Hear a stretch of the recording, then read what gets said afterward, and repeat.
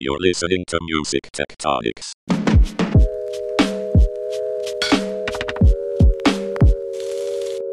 Welcome back to Music Tectonics. Wait, welcome back from Music Tectonics? We are back from the Music Tectonics Conference.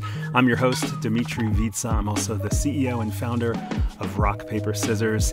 And we had such an amazing time just a couple of weeks ago in Santa Monica, California, the Los Angeles area at the Music Tectonics Conference.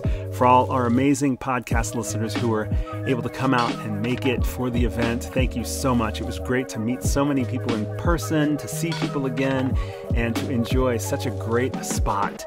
I thought I would just take a few minutes this episode myself. I guess maybe we'll do 20 minutes here on the conference itself. This is just a one-person podcast, something we haven't done in a long time, if ever, where I thought I would just kind of share some notes, some things that I'm thinking about. I'm starting to listen to the archives from the sessions, and we're starting to see if we can maybe get some of those panels up as podcast episodes as well. But just some things that stood out for me for this episode.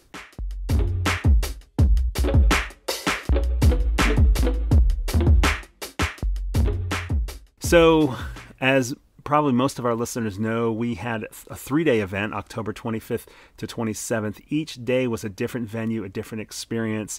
And so some of the report back is actually hard to recap because we were at a carousel at the Santa Monica Pier, which was awesome. We had demos from, I think, about 20 different companies at the carousel itself. They were just showing off what startups they had in the music tech world. Lots of networking. We had our food truck there. We had tacos and a bar and drinks, a party sponsored by Sound Exchange, but a super great way to get things started. The bulk of our programming was actually the second day at the Lowe's Santa Monica Hotel, and that's what I thought I might report back on. I've been digging through the archives. We had a bunch of different panels. We had, I think, 15 panels at the conference all over the map in terms of topics. The keynote that kicked us off was by Mahan Zanuzzi, the head of innovation at Spotify. And I think we heard a lot during the panels and just around the event during networking. It was Mahan really brought a great topic that kind of set the context. Mahan was talking about how music for him was always a beacon of culture and kind of established all the things around identity for youth, whether it was clothing or how we talk and how, our values and so forth. He's talked about his own upbringing, listening to first punk rock and then hip hop and how that influenced culture. And it was interesting because we certainly had panels on gaming and music, and Mahan has an interesting perspective about gaming in that he was sort of suggesting that we not think solely in terms of getting music into games, just because gaming is such a big part of culture now, but that all of us that are in the music space, the music industry, the field, the creative sonic world, have an important thing to consider, which is that music is starting to lose some of its strength as a beacon of culture. And he brought up a lot of different kind of stories around that, and that it's not solely that we need to get music into gaming so much, but that he was suggesting that we need to, as a music industry, take back the role of leadership in creating identity and meaning, that music has to become the most relevant source for identity for youth, in a way that gaming is starting to do now. Social media did, gaming has done. He says it'll happen a lot with Web3 as well as that emerges. But it was kind of a broader, it wasn't very tactical. It wasn't like, here's the things we need to do, follow these 10 steps. It was more like thinking bigger. Basically, Mahan was asking us as a music industry to think bigger. And I think it really struck a chord. He was very, very humorous, lots of great anecdotes there. But it did kind of set the tone for a lot of the conversation. For one, it wasn't just disruptive. It was just sort of mind-bending. Mahan had us doing some mind-bending, and we saw that come out in a lot of the other panels as well. So in fact, I did listen to the archive of the Gaming is the New Venue panel. And that was super interesting, especially having heard the keynote, because it had a different perspective. These are folks that are already heavily engaged with that overlap of music and gaming. So whereas Mahan was saying, let's step out before we dive fully into gaming and look at just how important music should be for people, these are folks that have already dived deep into gaming and are using the platform of gaming to expand music and vice versa. And Gavin Johnson from Monster Cat was on that panel. I remember he spoke a lot that they treat a game like Rocket League like it's almost like another DSP, like Spotify. It's another distribution space for people to listen to and engage with music. He also pointed out that Rocket League themselves, have A&R people, and so a lot of gaming companies are thinking like the record labels. Riot Games has been investing in artists and marketing artists as if they're a record label. And of course, Karen Allen was the moderator of that panel. And she pointed out how Twitch gamers use this technique that I've heard her describe before, raiding, which is basically when you finish your Twitch stream, you can just go and bring your audience to a whole other stream. And so sometimes music performers, artists are getting an influx of the gaming community too. So super interesting to hear about culturally what's happening on a platform like Twitch that's actually raising the audience and discovery possibilities for artists as well. Of course, they had conversations about the challenging parts of gaming, the biggest one being, I think, licensing music and how to handle all the splits in terms of the rights on the songwriting composition side. But Gavin also pointed out that convincing artists that gaming is a legitimate space for this type of partnership or for licensing in itself was another challenge too. So lots of really interesting conversations there. Now, Karen, the moderator, Karen Allen, did bring up the question about NFTs. And interestingly, contrary to what you might think if you're outside of the gaming world, there's a lot of folks in the gaming world who are not partial. They're a bit resistant to the idea of NFTs. And there was a conversation, I think it was Summer on the panel, who said that the solution is to make the game fun first. That the NFT is just the business model. It's not the whole point of all of it. And so you have to make the game fun first, and then you can address things around the business model and whether NFTs are involved. That was Summer Watson from WYE Media Company, had some great stuff to say there as well. The Q&A came up. Somebody asked about, well, how do you, if you're an independent artist, how do you get involved? I mean, is this out of reach? Do you have to have big budgets to do deals with big games? And Gavin came back and said that a lot of the larger gaming companies are investing in more and more independent games themselves. And those independent games, they want to make their games cool with great music too, but they might not have the budgets for big labels and big artists. So reaching out to indie developers is a great way for smaller labels or indie artists to get involved in gaming. And interestingly, Karen Allen left a little dangling concept at the end of the panel she didn't have time to address, but she said TikTok games is a sleeping giant, so look into it. So that was some of the cool things that came out of that gaming panel. We actually had a lot of content around the metaverse as well. In particular, the fireside chat with the head of Sound Exchange, Michael Huppy, was a great, playful, fun conversation, just sort of like spitballing about what does the future of the metaverse look like for music. One of his overall points that I found super engaging was he posed the idea that the metaverse might be narrower but deeper than a lot of the platforms and the ways in which people have dealt with music up to now. Sound Exchange is very involved with the payouts related to the use of digital music, and they've been expanding as calling themselves a music tech company to help creators. And what I think his point was, a lot of the evolution of the streaming platforms have been that you want millions of tracks. You want a one place to go to. Not his words, but the celestial jukebox is there. But that he sees the possibility that metaverse communities may emerge that are very specific, maybe to a specific scene, a specific genre, or maybe specific artists. And so you might not need to license millions of tracks. And that allows you to have a narrower but deeper approach to music and fan engagement.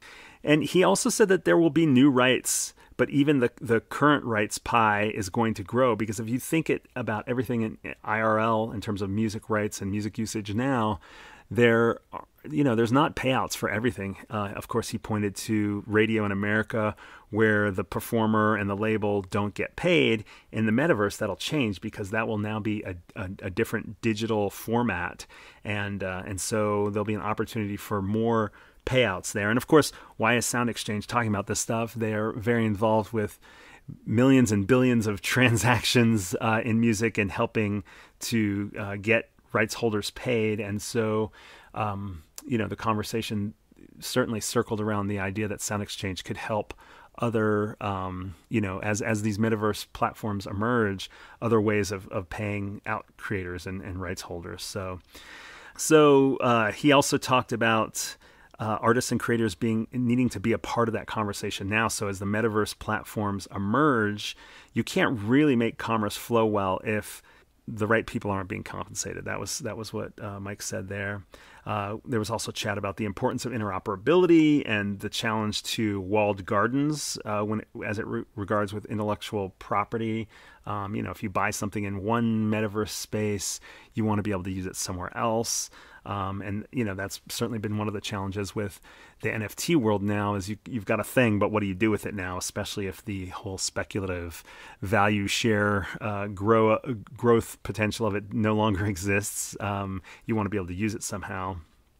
So that was an interesting one. I mean, one last comment. I remember he was talking about a friend's niece, I think it was, and said there are 10-year-olds out there who've already been to their first concert, but it's been in the metaverse. So whereas we're thinking about what does that live concert feel look like, there are people who already envision that the metaverse is exactly that it's the exact same thing. So let's take a quick break, and when we come back, I'll hit a couple other interesting things that I've heard.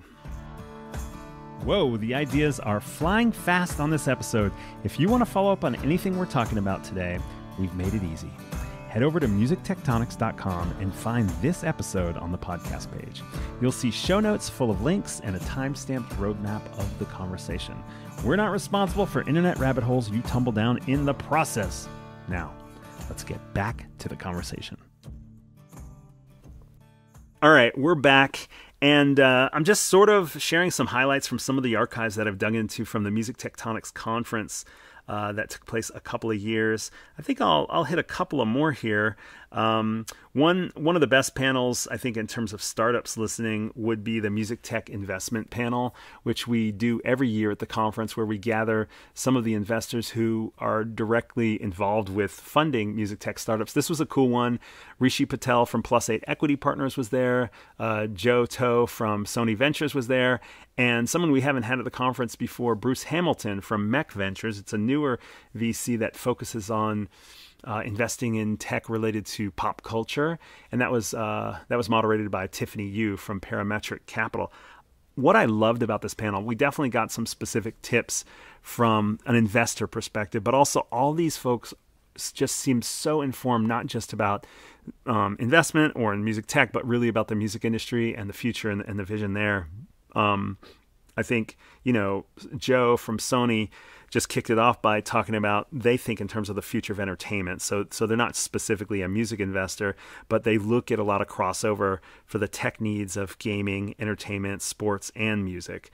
So that was kind of interesting just to hear these different investors' sort of perspectives, not quite their thesis in each case, but you got a flavor for it.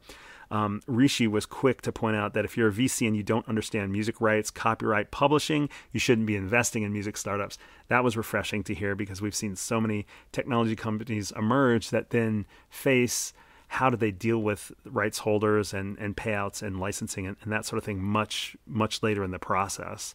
Bruce, again, he talked about investing in the intersection of pop culture and tech. And he had a couple of great phrases. Pop culture evolved technology and vice versa was one. And he also said technology is the vehicle that drives evolution in society and connects people from all walks of life, which was pretty interesting. But many times in the panel, he referred back to this idea that you have to walk among the people to understand what the future is going to look like. And that was a cool, I think a cool perspective to hear about a lot. Another interesting thing, Tiffany had asked a question about what music tech specific investors know versus what generalist VCs can do. And Joe talked about how generalist VCs can't know everything, and that as you dig into specific categories deeper and deeper, you find out more, not less. I think we find that a lot with niches. We've certainly found that at Rock, Paper, Scissors. The more we've dug in as a PR firm for music tech companies, it's just like a rabbit hole. It just opens up more possibilities, not fewer possibilities, which is kind of counterintuitive, I think. Rishi talked about music being such a tight-knit industry, and that if you're an outsider, it's hard to gain trust. And that was interesting to think about. I think it was related to Bruce's comments about the walking among the people and the role of understanding pop culture to understand where things are going and things like that. The broad level picture that these investors had on the larger society and culture was super interesting to me. Joe pointed out that what we just went through was the only time in history that all humans had to change forcibly across the world, of course, meaning the pandemic, and that as a result, there was this need for expression and community that came out. And he talked about the convergence of this isolation of the pandemic, which led to things like just everyone being on video conferencing, FaceTime, online collaboration, playing together online. It really led to what he said was the game environments became really successful very quickly, and that led to a change in behavior across society. And so that was kind of an interesting thought of sort of why, there was so much conversation about gaming and the metaverse at the conference, not, regardless of what the panels were, but just the fact that it was on everybody's mind was because there was this moment where they were kind of established. They were at the right place at the right time for that social isolation in a way that music had to adapt to, but gaming was very ripe for it. And of course, Sony is on the video gaming side as well as music. So certainly an apt observation from somebody that's immersed in that part of the world too. There was a lot of conversation on the panel too. The concept of Web 2.5 came up a couple of times versus Web 3. There was a conversation about how NFTs are not user-friendly and that you may need the cutting-edge blockchain technology for future-proofing, but if it's there in a way that users don't even know about it, it's actually better. There was conversation about putting your feet in the shoes of the user to see what their pain points are. And this concept of Web 2.5 is that the infrastructure is there for Web 3, but it's not necessarily obvious to users. You kind of have to build a bridge to where people will actually have awareness of it later. It's not as critical that they know about it, but that they can use it easily. Rishi also pointed out that there are these no-code tools emerging for artists to build their own fan-based metaverses. And Fabian Al-Sultani was in the conference audience and during the Q&A just asked directly, and I figured this will be useful for those of you startups who are talking to investors and VCs. He asked, what range checks do people write? Joe at Sony Ventures said they have actually two different strategies. One is early stage checks in the range of $500,000 to $2 million. And then they have, I think it might be another fund that for mid or late companies further along will do single digit millions up to series A, B, C, and D as well. So they have the opportunity to invest further down the road. Plus8, Rishi from Plus8 Equity Partners said they write checks from a few $100K to millions. And Mech Ventures, Bruce Hamilton, said they're at pre-seed, typically writing checks at $100,000. So that was some of the highlights from the Music Tech Investment Panel. I think coming to the Music Tectonics Conference and having the opportunity to be there in the audience, ask those questions, to follow up afterwards. I know Joe had the experience of literally having had to spend another 90 minutes after the panel was over just talking to folks. I'm sure Rishi and Bruce and Tiffany had similar experiences. So make sure when we announce our dates next year, startups, you come out to the conference, because this is a really cool opportunity, and this was a great curated group of investors.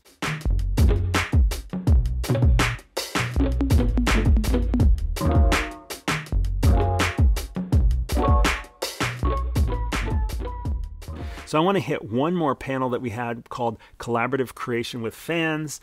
Again, I'm not handpicking panels based on anything other than just starting to listen through the archives and helping to pull out some of the cool things that came out. This was a panel that was moderated by Tatiana Cirasano from Media Research, who actually spoke a few times at the conference. She gave a couple of amazing keynotes, one with Chris Thakkar also from Media, and one on her own, which was great. But she moderated a panel, which is super fun to see, with Daniel Rowland from Lander, head of strategy and partnerships there, Michael Cieslak from BaseNote, one of the co-founders there, and Emma Supika, who's the art education lead at Artifon, the creators of the Orba. So this was a fun conversation to have so many different perspectives on collaborative creation with fans. I mean, they talked about everyone being a creator at this point, which is kind of interesting. It's that blurring of lines between the artist and the fan who, as everyone becomes a creator. I think it was Daniel who mentioned that there's just a change in expectation. When you go to a concert, you are an active participant. You're taking videos and you instantly become a creator in a way as well there. But they also talked a little bit about the way that people use playlists in itself is different than the way it used to be. You used to maybe make a mixtape every once in a while, and now you really create your identity through these playlists with the goal of music for certain moments or moods or ways to express yourself or give as gifts and so forth. And so Daniel also talked about curation is a type of creation, and talked about how DJ culture, the influence of DJ culture, has really changed how people think about creativity and their engagement, their involvement, the interaction of that aspect where you're not just a lean back listener, but really somebody that's creating stuff. And that's really influenced norms of fan engagement. They also talked about the relationship between the evolution of technology to allow for more of that engagement from fans to be less passive as well. Can't remember who it was on the panel, but they talked about kind of like the Gen Z folks over-indexing on participation. I think Emma from Artifon was talking about that quite a bit as well. And as a result, artists are starting to put out unfinished songs for feedback. It's kind of a productivity hack where instead of making what you think will be the perfect song or guessing what will be the perfect song, but instead you actually put out a song that's still in process, and then as a result of the feedback you get from your fans, you decide where to go with it next, maybe getting feedback, maybe having collaborators from out there in the world as well. And we're starting to see some interesting trends along this line. Some of it is how you monetize collaboration. Certainly we saw with Cameo, where artists were making a shout out to specific fans and getting custom content as a result, being big during the pandemic. But also it's kind of a gamification of music making is emerging, is what the panel said too. I will say one last piece from that panel. It wasn't the focus necessarily, but it was kind of a helpful thing for me to hear, again, from Daniel Rowland from Lander, was putting out this idea that artificial intelligence creation tools will eventually create more artists who will then become more like, quote, professional artists. They'll for example, he's a sound engineer, so he thinks that those AI tools will help people make their first music, and as they get better and take on more of the music creation themselves, they'll end up hiring him for mastering or using tools like what Lander has and so forth. So he doesn't see AI creation tools as a threat so much as it is an opportunity for people to first get started in the music space, creating music. Anyway, that's just a handful of the panels that we heard at Music Tectonics. There was so much more than just the panels. We're actually hoping to be able to air some of those panels. We need to get permissions on that and make sure the audio is good and so forth. I'm curious to hear from you. What would you like to hear from the Music Tectonics Conference? Are there specific panels or talks you'd like us to try to broadcast as podcasts? Do me a favor. Email us at conference@musictectonics.com. That's conference@musictectonics.com, and let me know if there's any. You can still go to musictectonics.com/schedule and see what some of the panels were. Were there any things you were hoping to hear from there? And thanks to everyone who filled out surveys from the conference. It was so great to get your feedback. Amazing positive vibes from everybody. We're so glad we were able to create such a fantastic, fun experience. We're really glad that there were no fires like we had in 2019, and the weather was beautiful, and we had such a great time meeting with everybody, whether it was at the Carousel or at Expert Dojo or out at the Lowe's Hotel in Santa Monica. We had such a great time with everybody. We're already starting to think about next year, so as soon as we announce those dates, make sure to get them on your calendar. If you miss this year, it's going to be even better next year, but don't miss another one. All right. Thanks so much for listening. We'll be back with more from the conference and more from the podcast soon. Thanks for listening to Music Tectonics. If you like what you hear, please subscribe on your favorite podcast app. We have new episodes for you every week. Did you know you can dig deeper into all our episodes with the show notes at musictectonics.com? While you're there, look for the latest about our annual conference, sign up for our newsletter to get updates, or get the Music Tectonics app for music tech news. Everything we do explores seismic shifts that shake up music and technology the way the Earth's tectonic plates cause quakes and make mountains. Connect with Music Tectonics on Twitter, Instagram, and Facebook, and find me, Dmitri Vietze, if you can spell it, on LinkedIn. Bye-bye! You're listening to Music Tectonics.